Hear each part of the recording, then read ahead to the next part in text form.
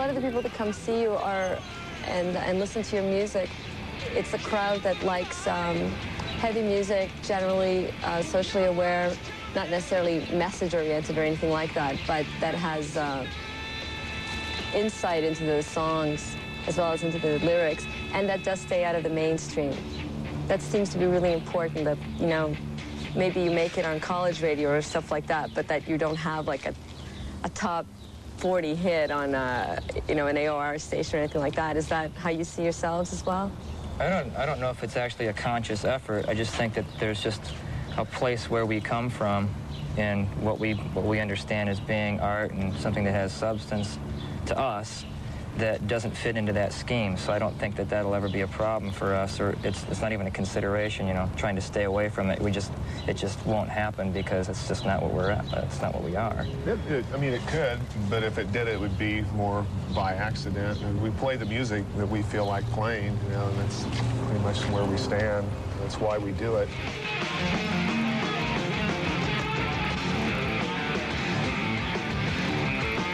Are you serious about any issues as a band? Is there anything that's... Yeah, there's a lot of political issues that we're serious about. We all have our separate views about that, you know. Personal politics, which in turn make social politics, you know. What about censorship? That's the one video that we've played. We believe in that. But we've given up. Everything should be censored. As you can see here, I've been censored.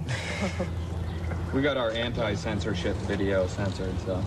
So give it up. You can't win. On MuchMusic. Huh? We played it all the time. See, people are free in Canada, Yeah, but were we naked, or do we have parental guidance stickers over our items? We thought it was very smart. We thought that was very cute, very funny. They fell for it? All right. Direct experiences, or is it just anger about life in general? I think it's a combination. I think it's a combination of things. Is that what you're going to do about filtration yet?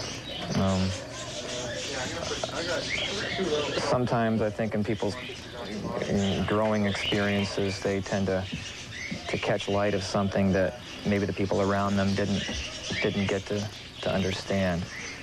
And in some cases, I think that kind of understanding, rather than it helping a person, ends up hindering them in the face of everyday realities and procedures and stuff. Just ends up being a burden, you know, like the kid growing up too fast.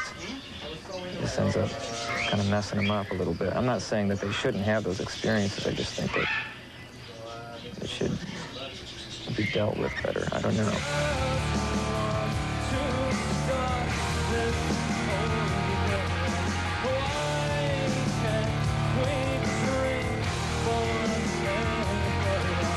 I find the videos in some ways really grotesque, and which I guess is one thing, which is what you probably want, a little bit of that reaction. I'm not really sure if it's a matter of reaction, really. I think that they're just images that we've come to be comfortable with. You know, the balances of images. I think a lot of people who have been sheltered all their lives and ignored realities tend to not really understand the ugly sides of nature as being necessary and present. And I think it's unfortunate. I think they're essential elements to growth. It's been sort of said about your penchant for real horrific images, and yet you're these really nice, normal guys who love pets. But why do you have such a penchant for horrific album covers, you know, dark, bizarre videos? I think most of us grew up in a pretty sterile environment. A lot of that stuff just wasn't around. It's all pretty much peaches and cream, you know, flowers. Everything's nice. Ignore all the bad stuff. And it's just, the world's just not like that. And I think that the sooner people get to the point where they realize that the ugly stuff is just as important as the beautiful stuff, it goes hand in hand, I think that we can get on with evolving. Do you find beauty in horrific images? Yeah, definitely. How so? It's just there, you know. It's a part of reality. It's a part of life. Birth, death, light, dark. It's just there. What about your new video, Prison Sex? That one has some pretty dark imagery. I believe it's all metaphoric for child abuse. Sexual child abuse. Sexual child abuse.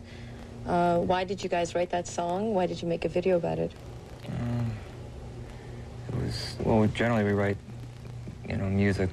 The music comes first, and then the ideas come afterwards. And the reason ideas come afterwards is because the music ends up kind of tapping into something way down deep inside that hasn't been addressed yet or needs to be addressed. And that song was written out of need.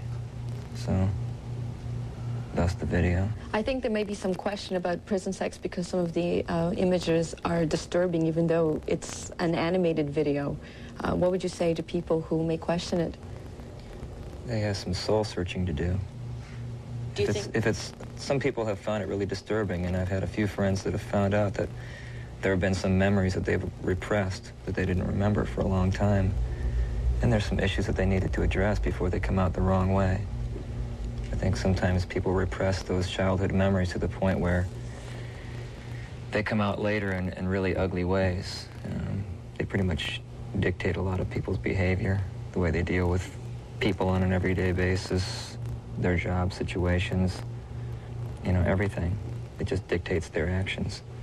And unless they can get a handle on what those memories were and work around them and work with them, I don't think that they can really lead normal, functioning lives. Do you think it's a video suitable for a music channel, that kids should be watching it? You know, there's a lot of videos on there that I think are far more offensive. Like what do you find offensive, for example? The Robert Palmer girls. You know, I think that's out of control.